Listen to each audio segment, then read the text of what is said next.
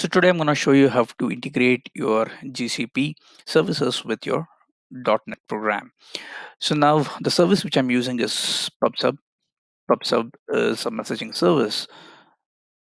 Now in order to use the service, you need to create topic. So now I have already created the topic for the interest of time, and the name of that is my queues.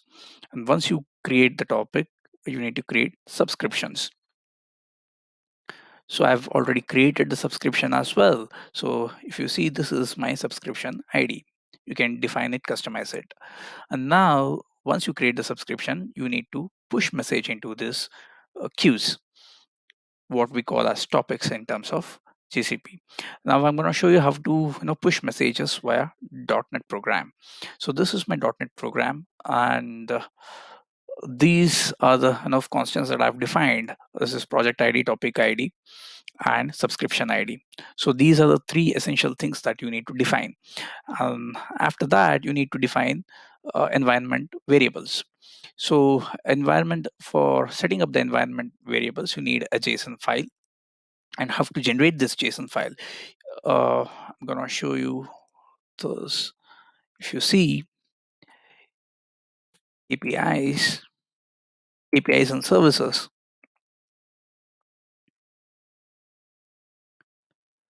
this is the place where you need to enable APIs and services, create your credentials. So once you create your credentials here, you would be able to create that JSON file. So now once you have set this credentials and the JSON file as environment variable, you need to create publisher client, and publisher client has a function called create async. And then once you set this up, this method, a publisher client would be created. Now how do you generate these classes? This is created by importing NuGet packages that Google offers. This is the one for Pub SUb. This is the NuGet package for Pub SUb.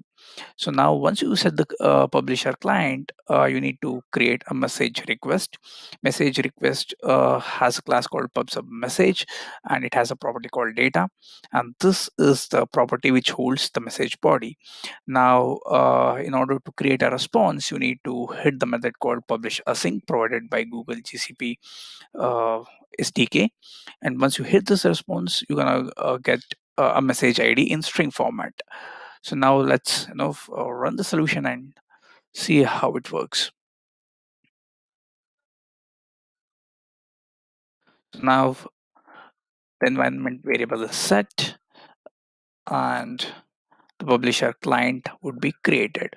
If you see, you have all the properties for publisher client.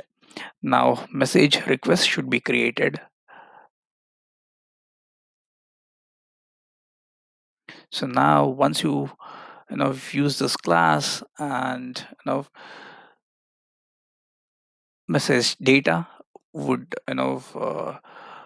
consist of your message.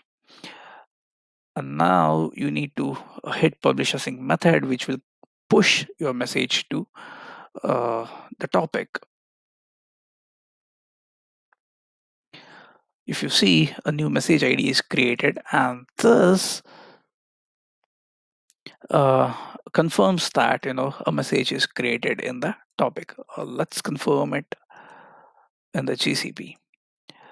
Now I'm gonna go to Pub SUb service and go to my topic, and I'm gonna say view messages.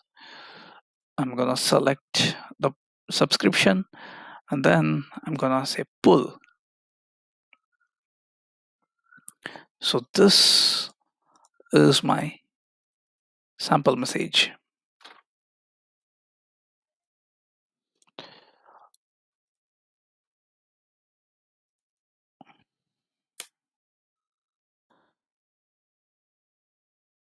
Let me debug again.